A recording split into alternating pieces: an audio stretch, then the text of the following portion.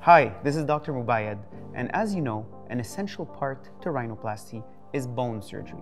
And to sculpt the bone, we usually use rasps. To cut the bones, we'll traditionally use osteotomes, and to drill the bones, we can use drills. The problem with these traditional techniques is the soft tissue damage and the lack of precision.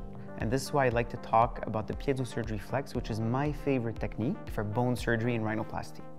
Now, PIEZOSURGERY is a technology that uses ultrasonic vibrations that will selectively target the bone and the hard cartilage without damaging the underlying soft tissue. We use it to sculpt, cut, and drill bone, and it's been used in rhinoplasty since 2007, but it's only recently that it's been gaining worldwide attention.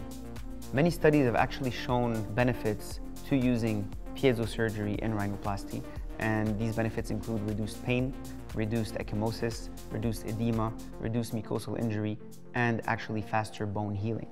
In my practice, I've also seen other benefits to using this in rhinoplasty, which include decreased irregularities, increased precision, reduced revision rate, and better hemostasis. So here's how we set it up in the operating room. First of all, the PIEZOSURGERY machine must be plugged and turned on. Second of all, you have to make sure that the settings for all the inserts are visible. I personally like to create little stickers and stick them directly on the machine for the most commonly used inserts in my practice. There are essentially 4 components to a PIEZOSURGERY operation.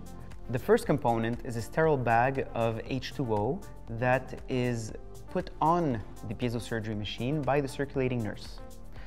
The second component is the handpiece that is sterilized, and the handpiece connector is given to the circulating nurse that plugs it into the PIEZOSURGERY machine. The third component is the sterile tubing that is handed to the circulating nurse, and then they can plug the tubing into the H2O bag, and the other end of the tubing goes into the handpiece. And finally, the fourth component is the specific insert that you want to use. There are multiple inserts, some sculpt, some cut, some drill bone. Each surgeon has different preferences. I'll usually start with the MP1 insert, so I'll put this one first directly on the handpiece, and it's very important that when putting it on the handpiece, you click only once with the key, because clicking it more than once can actually damage the insert. In the next few videos, we're going to be talking about the specific steps of the operation and which insert to use for what, and most importantly, how to use it.